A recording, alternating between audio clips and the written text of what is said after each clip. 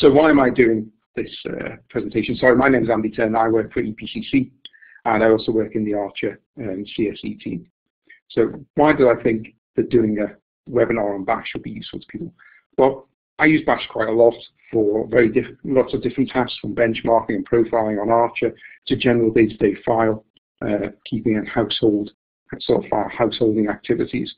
And there's quite a lot of good features, I think, that maybe people aren't aware of, or you've used Bourne Shell before and not been aware of features that you can use in Bash.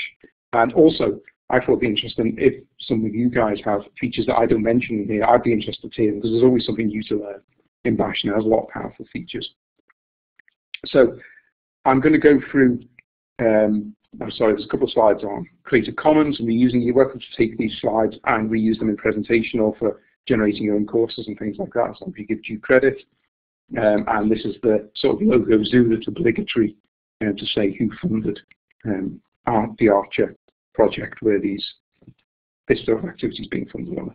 So the sort of stuff I'm going to look at, I'm going to do quickly a couple of slides on basic stuff, just for people who aren't overly familiar with shell scripting syntax, just to give them an idea of what the basic shell scripting syntax looks like, so that you don't get lost in the later slides when we look at the more interesting stuff, I guess.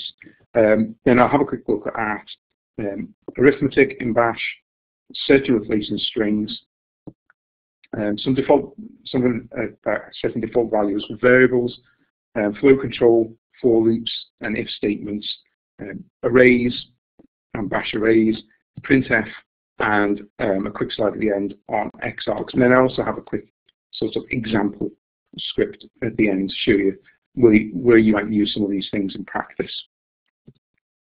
So why talk about it a bit more? Well, everyone on Archer writes shell scripts for job submission, okay, just about.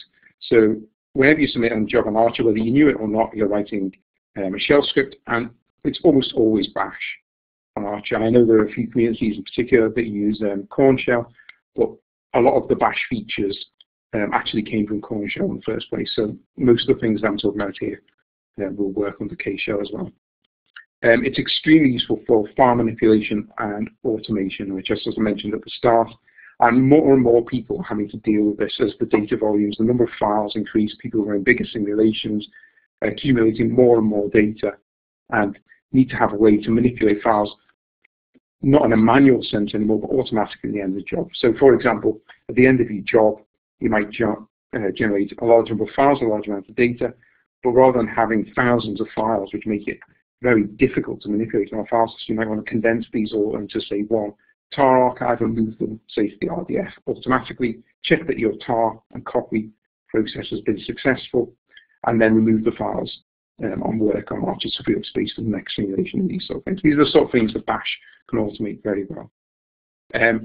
Also, scripting in C Shell and TC Shell is, in inverted commas here, but considered harmful. There's a famous blog post or sort of Usenet post about why you should not script in C Shell or TC Shell. And there's various reasons why not. You can read that incredibly lengthy and overly detailed post about why not to do it in C Shell. And actually one of the major reasons for me, I think, is that the Bash syntax is a lot clearer and easier to understand than things like C Shell and TC Shell when you're writing scripts. So as soon as you're writing something that's a bit more complicated, then actually having something understandable and readable becomes a major consideration, in the same way it does for any programming language. Familiarity with the Bash, more advanced Bash features, or features you may not have known about, actually gives you ideas of the sort of things you can use Bash for, and gives you ideas for automation that perhaps you haven't thought about before. So playing around with Bash and familiarizing yourself with it can be very useful and very productive on systems such as Archer. So here's my first of my basic stuff slides, talking about variables and how you assign variables and how you refer to them. So you can see, I'm going to point with the pointer here.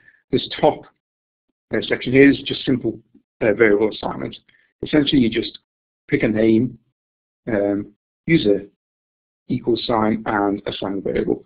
If your variable has spaces in it, then you have to enclose it in some sort of delimiters. Here, I'm using quotes, but you can also use inverted commas. Or if it doesn't have a space in it, you can just have the raw variable itself. Bash doesn't have any sort of typing in its variables. Essentially, they are just interpreted based on how you use them. Okay.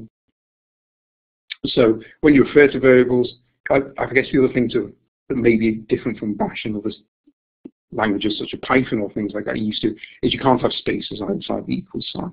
They have to be next to each other.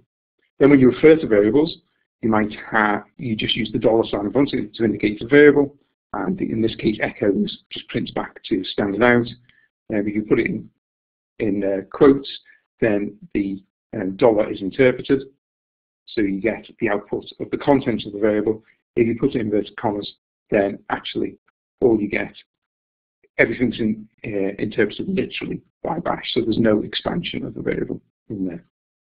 You can also capture into a variable the results of another command. So say I wanted to capture the results of this echo command into another variable called result. I just put dollar and then put normal parenthesis around it in this way and get the value of the variable and store it. And Bash, because it's based on Linux and Unix, has the same sort of philosophy of Linux and Unix, and that's all about linking small bits and pieces together to produce more complicated programs. So Bash itself has a lot of built-in features, but for anything it doesn't, it provides ways to access small utility programs to get them out, get the result you want out. So my second basic stuff slide is about redirection and piping, and this is where this power of linking things together comes from. So you can redirect any output you want to a particular file or append it to a file using this chevron and double chevron syntax. The linking commands together is using pipes, and most people are probably familiar with this. So here I'm taking the output of the qstat command, which shows the queues on Archer, piping it into grep, which is a command that searches for particular strings in the output and only prints the lines where it matches. So this command actually just shows all the jobs that are in a held state in the Archer queues currently. So that's one thing you can do. You can also use a little utility command called T. Is very useful, especially when you're doing complicated builds and things like that, where you want to actually see the output of the screen of what you're actually doing, but also save it to a file in case there's an error where your backline edge goes off the top of your screen. You want to be able to look in a file. There's the T command. So here I'm just piping qstat into the command T, which then saves the output of this file, but also displays the outputs of this terminal as well. So that's a sort of two-slide summary to basic Bash scripting. So the trick, now we're on to the things I find most useful on a day-to-day basis, and one of them is doing arithmetic. Okay, so Bash has built-in ability to do integer arithmetic, and it's very simple. You just use this double parenthesis syntax that's shown here on this line. So I can set the value of the variable meaning of life is 6 times 7, and then echo it back. Okay, that's fine for integer arithmetic, but quite often people want to do floating points arithmetic. In that case, Bash doesn't have this built in, so you have to use an external program to it. And probably the most common ones you see people using are awk, which does a lot more than just floating point arithmetic. Awk itself would be not so much a webinar in itself to introduce awk, but possibly a whole 4-day course in itself to introduce awk and awk syntax and the uses of awk.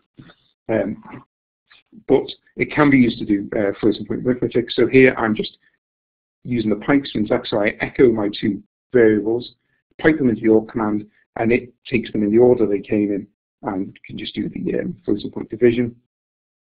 And another way you can do it is just by piping it into Python, and essentially writing a small Python script on the fly. So this is just the Python command to print the floating point division. Yeah. So most of the cases, I have to say, I don't use floating point very often in Bash at all. The only reason I might do it is if it didn't require writing a. So if I was doing some sort of analysis of floating point arithmetic, I generally resort to writing Python programs, I have to say, unless everything I had a script that was in Bash and I wanted to do 1 or 2 calculations, then I'd use this sort of trick and to do 1 or 2 floating point calculations. But doing integer arithmetic is something you do all the time because, as you'll see later, you can use it in for loops, and you can use it to automatically produce parameter sweeps in input files and doing benchmarking ones and all these sort of things.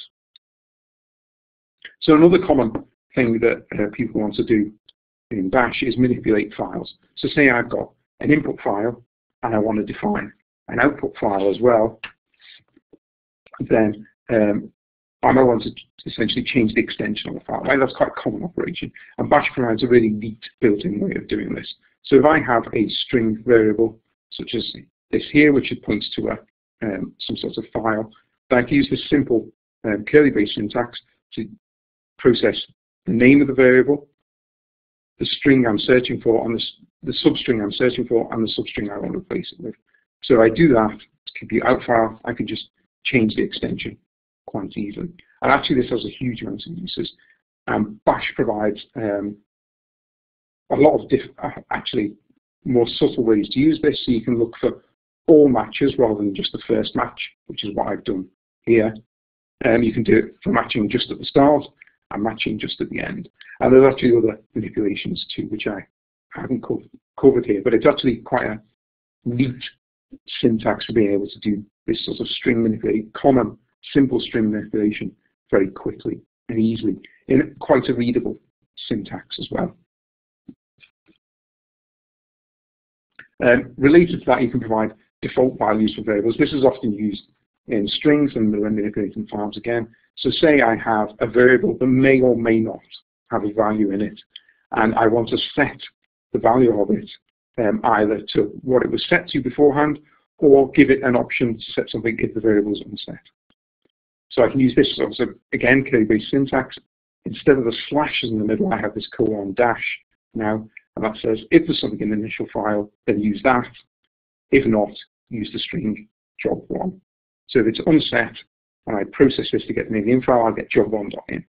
Okay, but if I set initial file and then repeat syntax, then I get the value that was in the variable.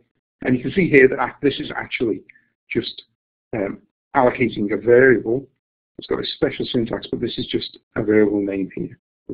This thing, so it's the simple expansion that I showed in the very first slides, but maybe slightly modified with this extra syntax to capture a default value for the variable.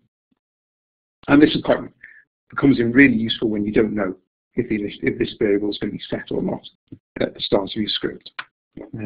So, for example, when you were doing a sequence of runs, and the first one's not set, but the following ones will be a really useful way to manipulate things.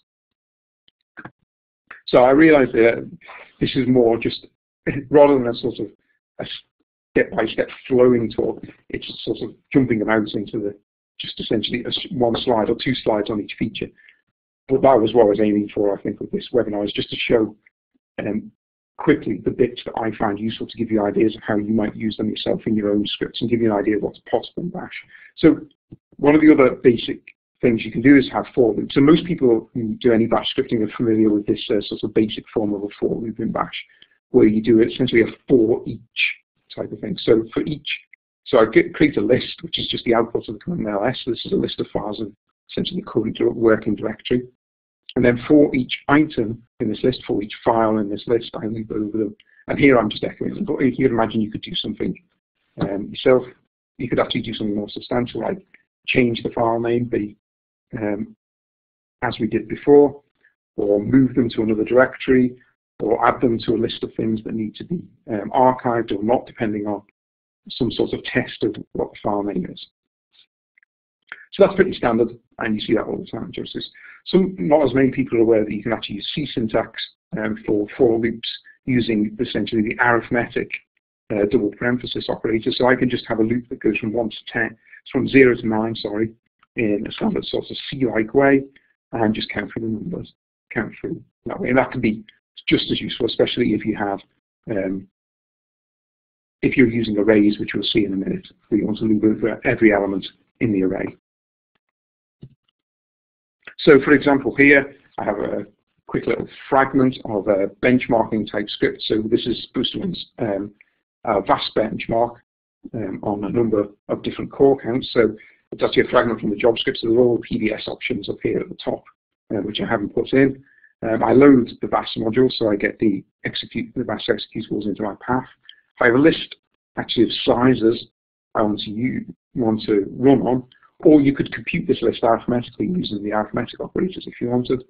I have a results file. I set just a name for an output file. I move to root directory, go into the working directory in PDS, and then for each size in this list of sizes, I loop over.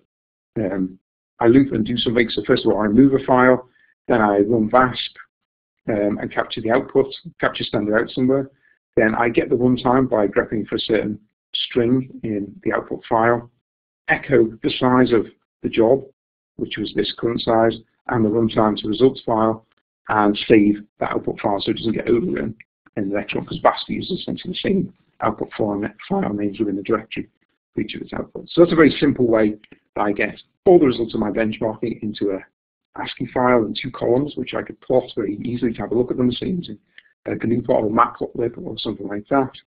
And I keep the full set of results so that if something goes wrong, I can go back and look and see what the problem was with my run. So it's quite a simple fragment to do some benchmarking. So this is the sort of stuff you use on a day-to-day basis if, for example, I install a new version of VASP on the system and I want to check out that it's working as well as the original installation, or I have a new test case and I want to do benchmarking without having to submit lots of separate jobs and manually go through each output file, look at the timing, put it into Excel, plot it, and all these sort of things. It just automates things and actually takes the hassle out of benchmarking, makes benchmarking very simple. Because one of the first things you should do, I guess, when you get on a machine like Archer, is take your code, benchmark it, and find out whether you're running on the right number of cores or not. And if you can take the hassle away from that, that makes it much easier to do for people. So the other flow control, as well as the for loop, which you'll see, I guess, another example of later when we talk about arrays, is if, else standard sort of programming construct, and Bash has that with, in terms of string comparisons anyway, using just single square brackets. And one thing that often catches people out is you have to have white space on either side of the square brackets to do this. So here we're checking if the value of this variable var is equal to the string 1. Then we do some sort of noddy thing. If it's 2, then we do something, and then otherwise we don't know the answer. And you can see it starts with an if, ends with an fi. Fine. And you see this quite a lot. This is, again, in the same way that the for each loop, this is very standard Bash. But you can also do arithmetic comparisons.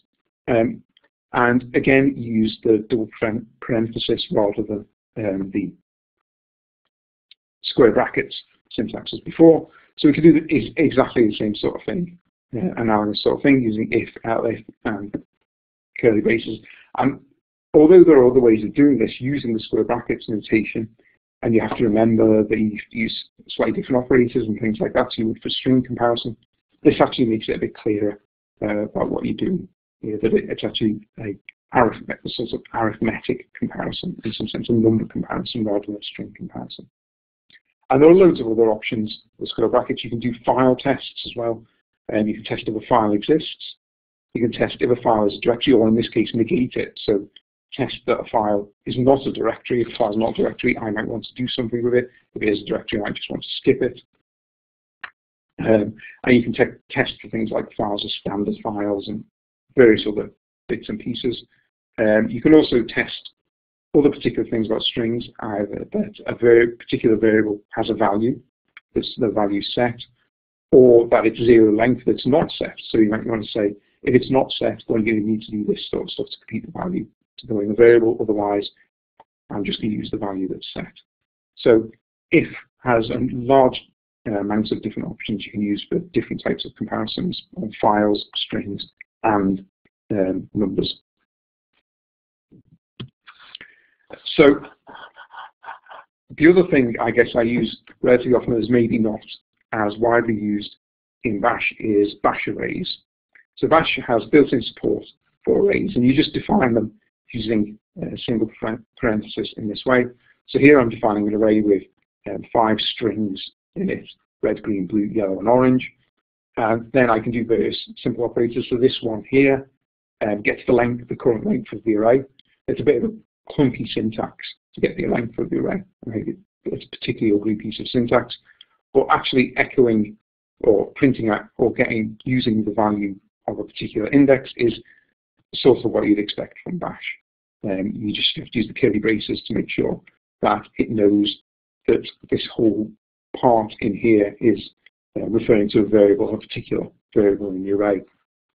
Adding to the array is very simple, or modifying value. So this one actually appends a value to the array, so I'm appending another one that's pink, and then the length of my array has now increased by 1.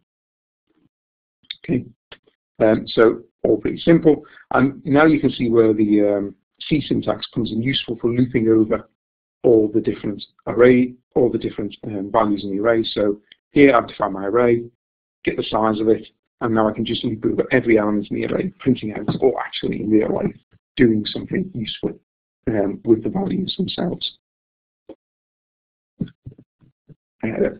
So the other useful fragments are how to generate arrays. So there's generally 2 different ways I think I use commonly to generate the values in the array. One is if I want to get each of the lines in a particular text file into a different array element. And to do this, use this slightly strange looking syntax. IFS is a built-in variable to Bash. It specifies the separator for the things you're going to be indexing. So in this case, I'm defining the separator as a new line character. Okay, the dollar here is needed to make sure that it interprets it as a special new line character and not as actually literally \n. And then what I'm actually doing here, if you break down this odd-looking syntax here, is the parenthesis, if you remember from the previous slide, is how we defined an array. So the first set of parenthesis is just how we define the array. This dollar parenthesis syntax, if you remember, gets the output from a command. And the command here is actually just redirect the contents of data.txt into standard in. So this other chevron in the other direction is redirecting from standard in into the command. So this is actually just saying, take all of the lines that are in data.txt and push them into this command, which actually happens to be assigned to an array, and I've set the separator as a new line character so that so each one of them goes into a different array element. The other common thing you would do is from a string of elements separated by spaces. So say you've read a line from a file, or you've pulled a line out of a particular file using grep or some other command, you'll often have multiple tokens separated by spaces, and you want to say, oh, I want the 5th one along. So you can do that quite easily by, if you have a line separated by spaces, you can read them into an array called my array and just read the contents of that variable into it.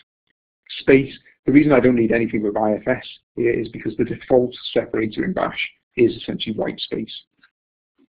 But if my string, say I'd read from a comma separated value file, a CSV file instead somehow, or the values that I'd like to push into an array elements are separated by commas, I need to change IFS before I do the read in this way to get all the contents of this string into separate array elements. And then so once I've done this, I could refer to my array element 0 would give me 4, element 2 would give me 5, and those and such things.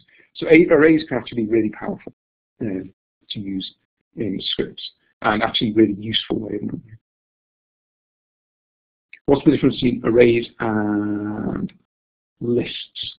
So sorry, is asking what's the difference between arrays and lists. I'm not sure, I have to say. I've always used arrays, so I haven't used lists, really. I would have to look that up to answer it, or if anybody else who's on the webinar knows the answer. Useful to hear it. I'm not claiming I'm a... Oh, see, sorry, it wasn't actually a list. Okay. So that was here, in this list here. I just call, this is just a variable called list that contains essentially elements separated by white space. Okay, so when I do for item in list, this is just, this automatically splits the values in this variable at white space and works on them. Okay, so that's the equivalent of me, I guess, defining an array separated by spaces and then looping through it in using array syntax. Actually, because it's such a common operation, this for each syntax does that automatically for you. Sorry, I misunderstood your question there. Right, so. Okay, so I've only got a couple of quick things I think left in the actual slides, and then I can see if anybody else knows any useful bash things that I haven't covered here. So one of the most useful things, I think I found this out actually relatively recently, is that there's a printf command in bash. Okay, so actually controlling the formatting of output from bash scripts is really easy, because most people use the printf syntax originally from C, I think, but crops up in a lot of languages now, this sort of syntax, and actually it's just available as a command in bash. So, or I guess it's a command in Linux really, but I use it in bash. So you just provide printf, which is the command. The first argument to printf is the sort of standard formatting statements that you'd have in printf, and then the other arguments are the variables in the order that they appear in printf. And this makes producing plottable output or readable output from bash scripts very simple indeed.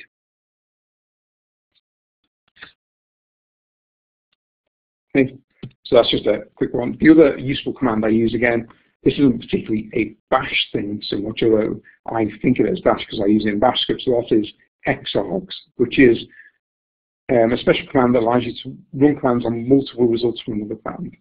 So that's a bit, it's quite convoluted to explain using words, but essentially, say you have a command you run that produces a list or multiple results, and you want to do something with each of the results. So the really common usage is what you see here. So I've got a find command that's going from the current directory, looking for all files that have this sort of structure that are called .res, they have .res on the end of them, and they're of regular files.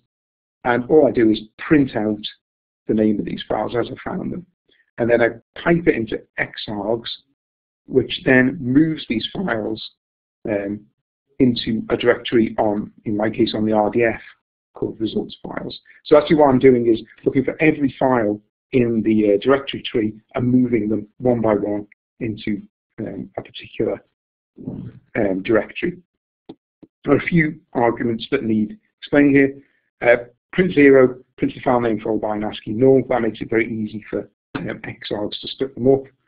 Xargs option -0 deals correctly with space. Sorry, that's a typo there on the slide.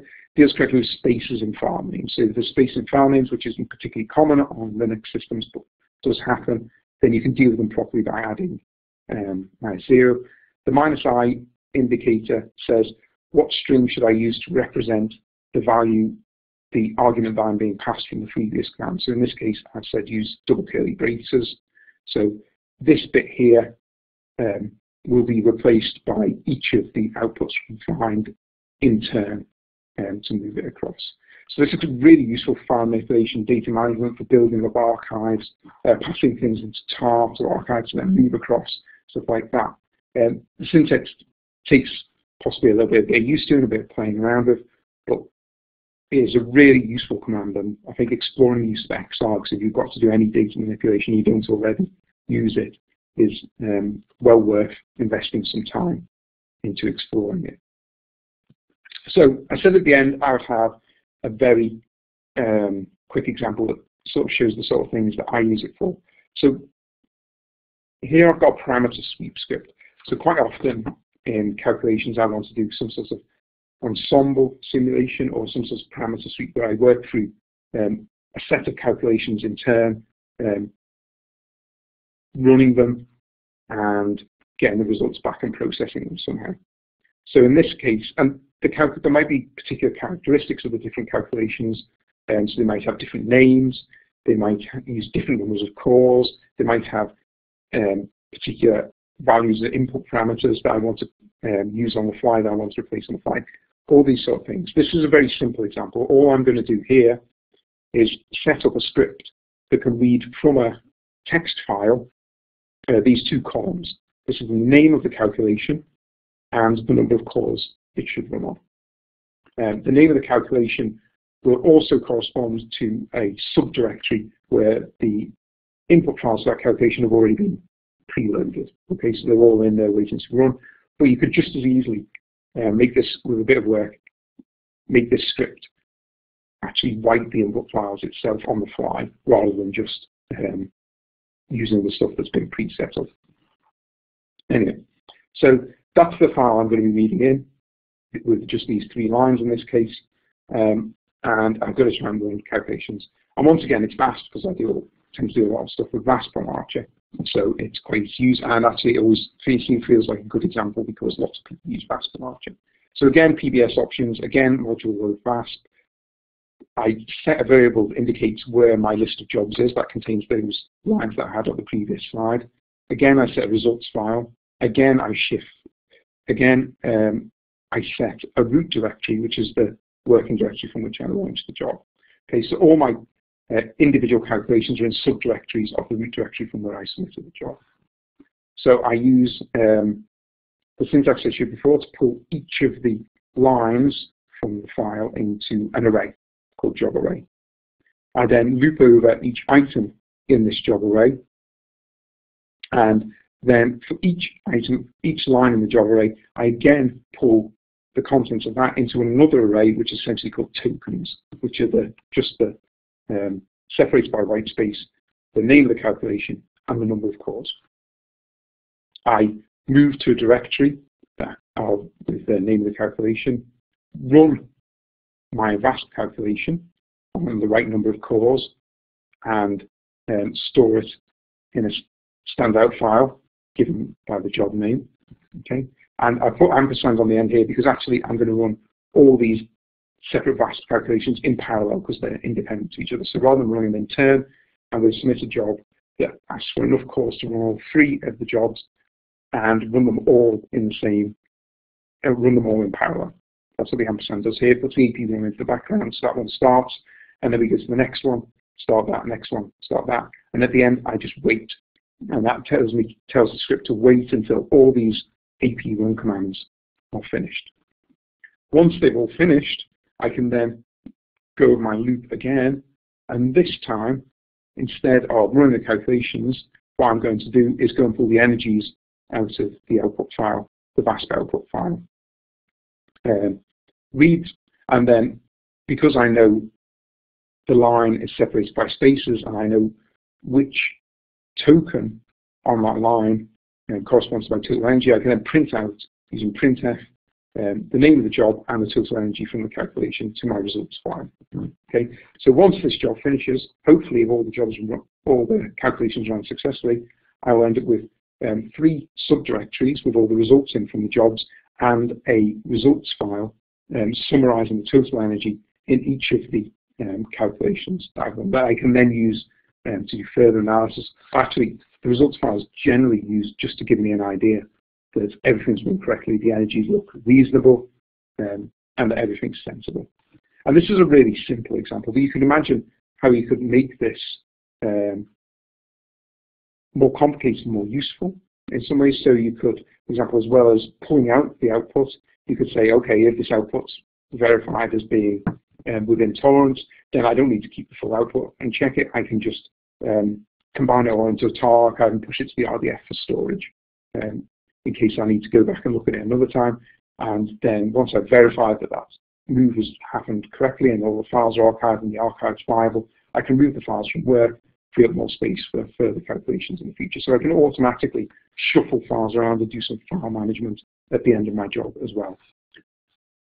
So quite quickly you can build up powerful scripts. And of course, not everything has to be kept in a script like this. I could take this fragment and move it out into a little subscript. So rather than typing out every time, I could have a library of functions that I could call from Bash that did these common operations. And that's often what you do rather than use it for a once-off. So in summary, it's been a bit of a whirlwind tour of bits and pieces I found useful. I find Bash scripting really powerful and really useful. It has some advantages for file manipulation, in particular over things like Python, where operations on moving files around aren't so natural, and operations on files aren't natural. So if you need to do things with files, with loops and repeat things, then I find Bash can be more useful than Python. And Python obviously has its particular use case as well, which I use a lot.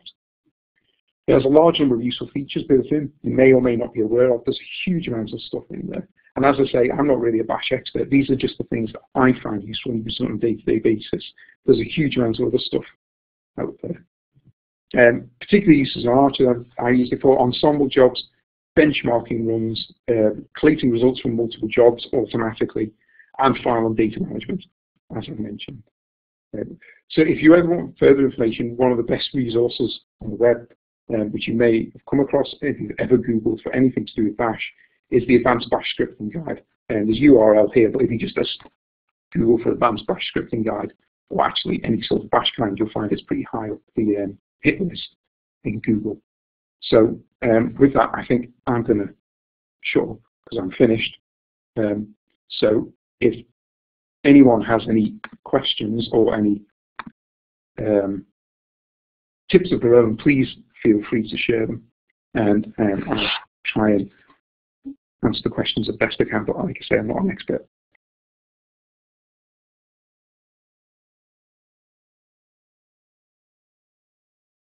So I can see a few people typing at those, so I'll just give them a chance for those questions to appear.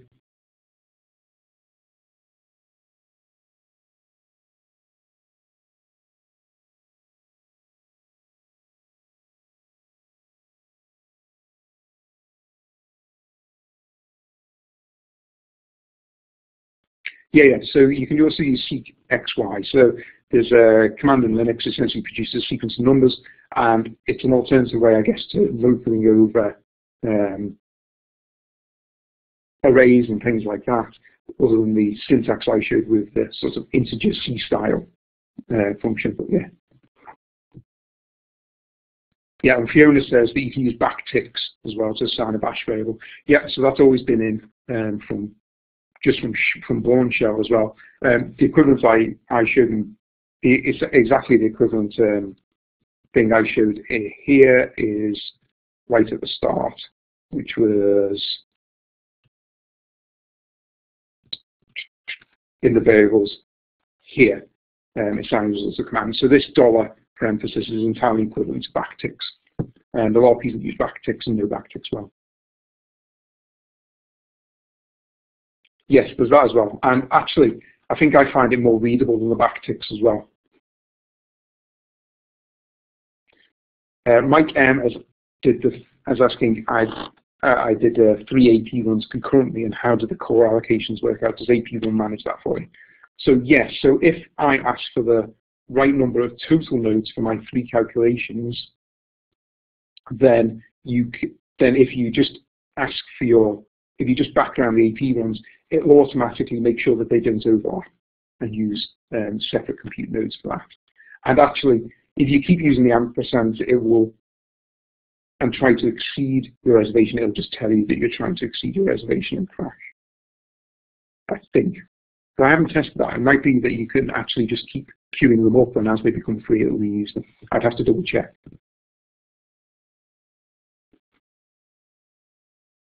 Yeah, so David's asking in the array example that I did array 6 equals pink instead of array 5 equals pink, which was the next sequence in the array. Would the array length be 7 and array 5 undefined? yes, that's exactly what would happen. So the array length would be 7 because it knows it goes up to index, it goes from 0 to 6, and array 5 would be undefined. That's my understanding of it anyway.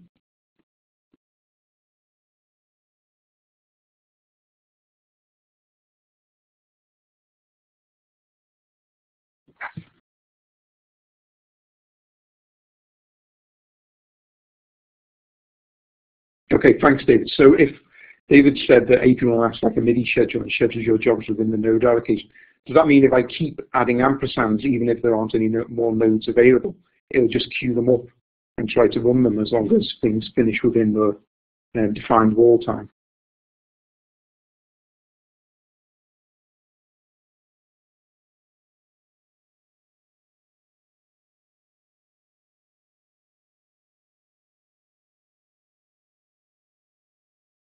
Yeah, fine. Okay. So it is cleverer than I was giving it credit for. Thanks, David.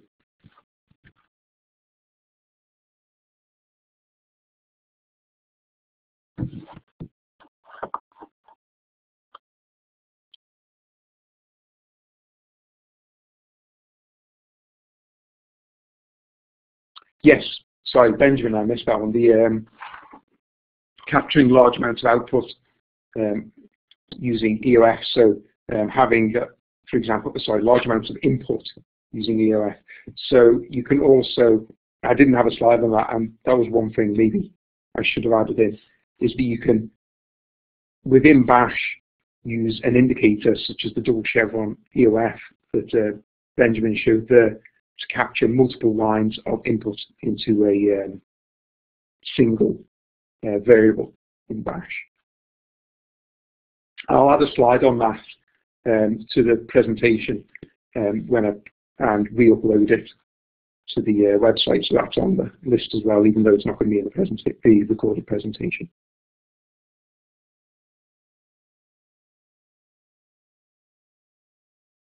Yeah, so that's yes.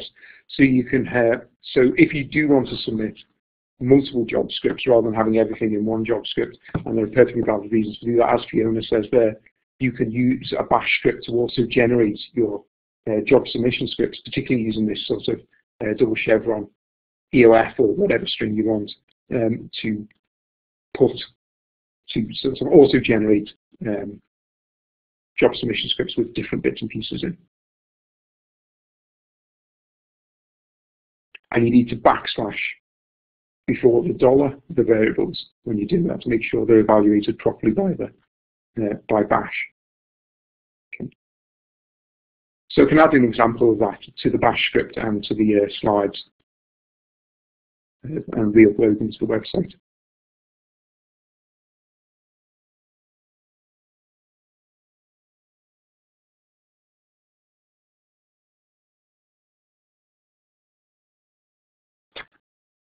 Seeing if anybody else is typing.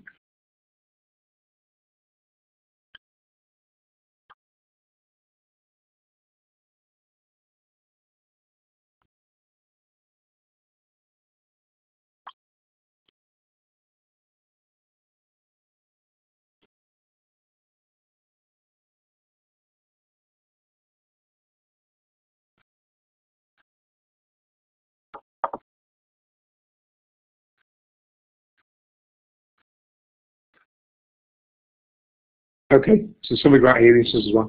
Maybe there's actually something here, rather than just having this as the webinar, is repeating this but as a sort of a screencast demonstrating the different things, actually with a terminal in front of me and showing the different bits and pieces, and then it could be uploaded to YouTube and put on the Archer website with the other screencasts is the way to go then. Because there's quite a few interesting things that people are adding at the end here, which is what I hoped would happen, because there's always more to learn about this sort of stuff.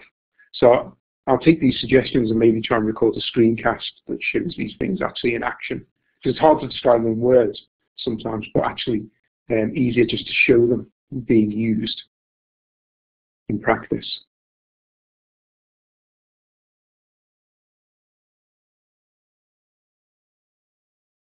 So has anybody got any other questions or comments or suggestions before we finish up?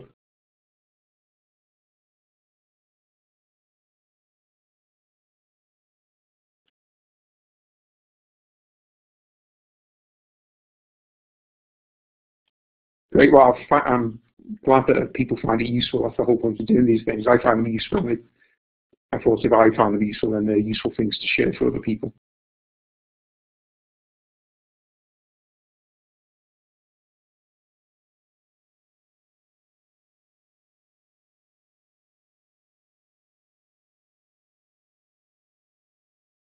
Command line arguments example as well. Okay, yeah. So running a script that takes command line arguments and actually manipulating them and using them in some way. That's a good suggestion as well, Mike.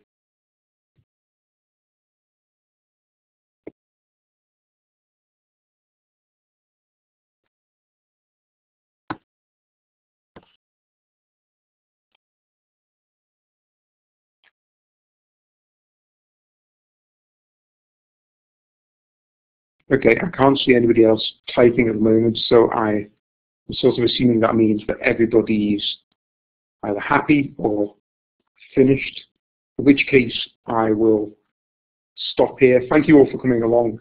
These things that we work at, there's actually an audience to talk to and get feedback from as well. So thank you for your time, and I'm glad at least some of you have found it useful.